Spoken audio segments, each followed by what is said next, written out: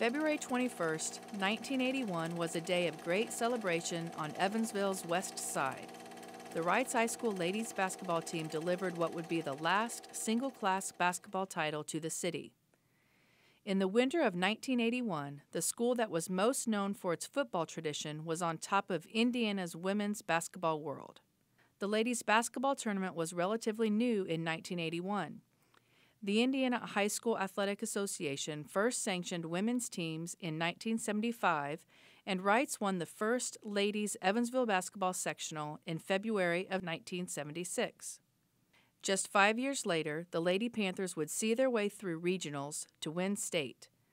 This unranked, unknown Panther basketball team would ride back in fire trucks to be congratulated and welcomed back by the whole Evansville's west side. Women's sports was still fairly new at that time, so I don't know what the expectations were. I think, everything was kind of new and surprising, but it was apparent pretty early on that they had something in that season, 80-81. Shelley Brand, Barb Dykstra, Danique Black, Brenda Sue Butler, Missy Morrow, and Coach Louise Owen would lead this unrigged high school basketball team throughout the season, with Kathy Oxley, Patricia Suggs, Tony Irvin, Lisa Martin, Val Guest, Tammy Manchette, and Beth Drone helping off the bench to keep their leads. Coming into the season, the Lady Panthers would start 3 seniors and 2 juniors. They would not enjoy much of a height advantage, with their tallest starter being only 5'8". The team also enjoyed a strong bench that could fill in for any starters who got into foul trouble. Our girls were quick, they were good shooters, and they liked each other, and they complimented each other. The undersized Panthers constantly practiced their aggressive offense as well as their forceful defense. These small girls would soon make believers out of many who underestimated them. Practices were hard. I mean, it was nothing for us to, if we won a game, for us to run suicides after the game, that we beat the people like 50 points, we were up there running suicides because we played so awful.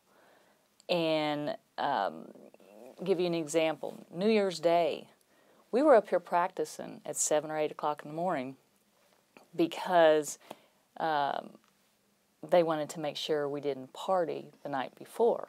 So it was either 7 or 8 o'clock, and then the first thing we did was run suicides. And they have to be under 30 seconds in the big gym, and all of us had to be under 30 seconds. And if anybody was puking, then we have to run them again. The Panthers opened with an easy victory over Tell City, 46-27. Their next opponent was Mater Dei, their West Side rival. The Wildcats were no match for Reitz's starting 5.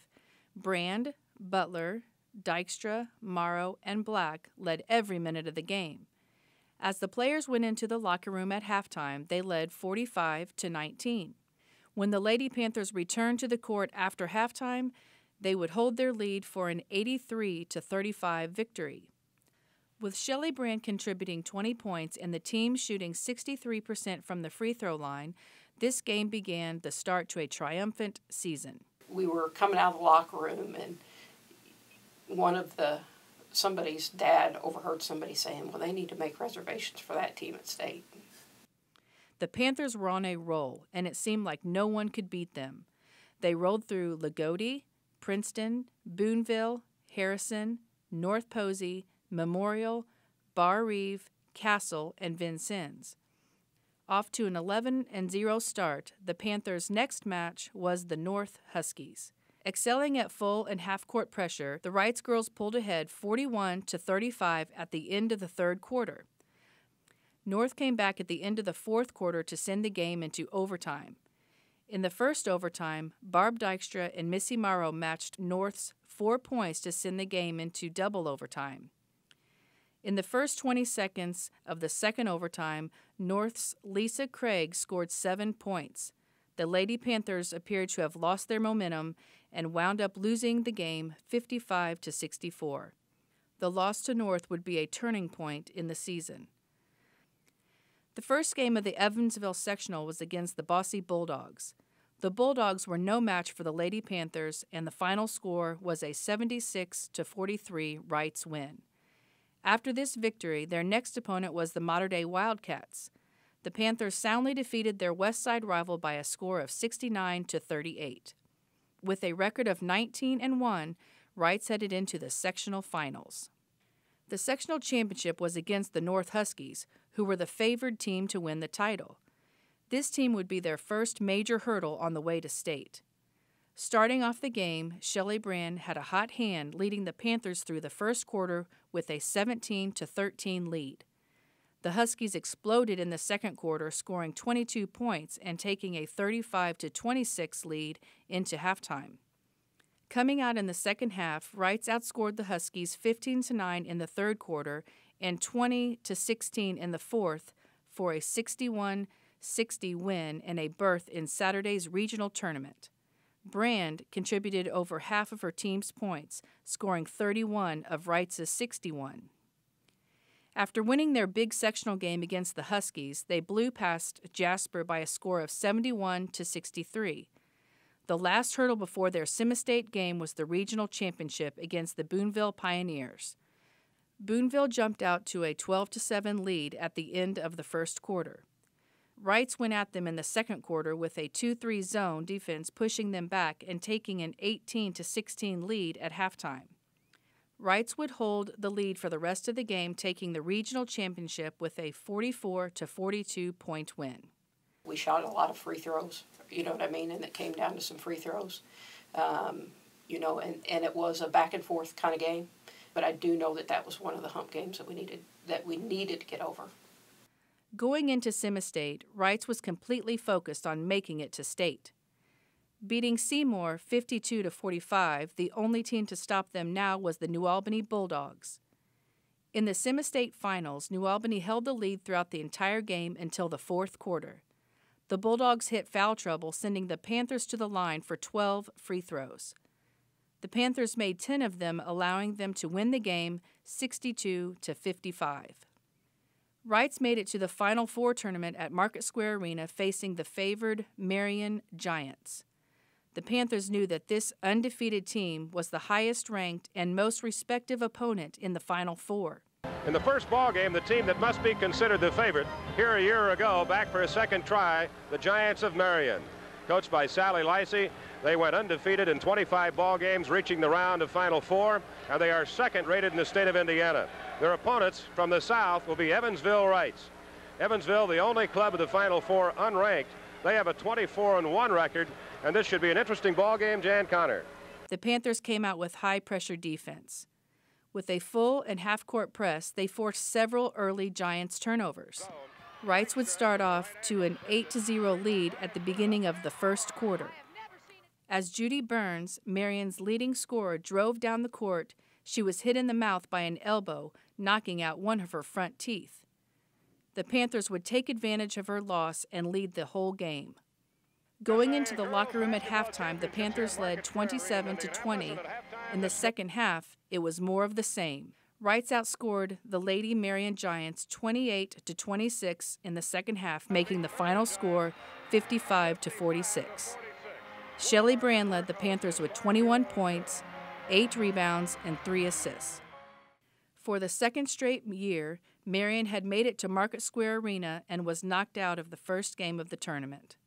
With the highest-ranked team eliminated, the unknown, unranked Reitz High Lady Panthers moved on to the state championship.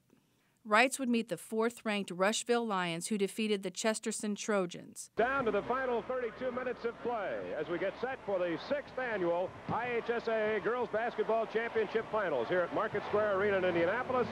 Both ball clubs competing for the state title at 25-1.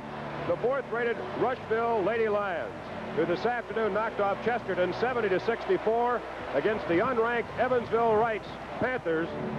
The title game was held in front of 10,236 people in Market Square Arena.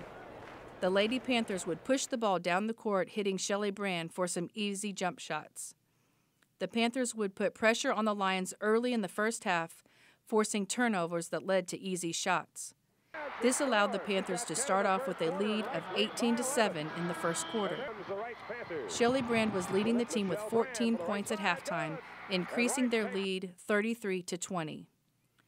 Coming out from the locker room, the Panthers would continue their upbeat aggression, allowing Shelly Brand many inside shots for her second highest score of the year with 31 points. With the rest of the girls doing their part, Reitz would be the 1981 last single-class girls IHSAA state champions with a score of 74-47. The F.J. Reitz Lady Panther basketball team would ride through Evansville as champions.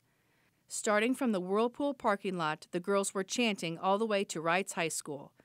Riding on the fire trucks, the Lady Panthers were yelling and waving at everyone they passed on the way to Reitz High School.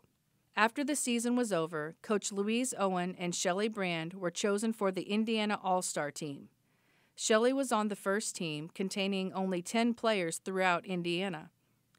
As the years went on, the girls would continue to be known as the last team from Reitz to make it to the Sweet 16 and also the only girls basketball team in southern Indiana to win a single-class state championship. I think that the single tier or the single tournament brought Indiana basketball, had Indiana basketball at a certain level. And I think that, you know, the class system is good for exposing more people to that type of experience. But I think the single class system and winning under those conditions make it a bit of a milestone. Going from an unranked and unknown team, the Lady Panthers came out on top with a 26-1 record.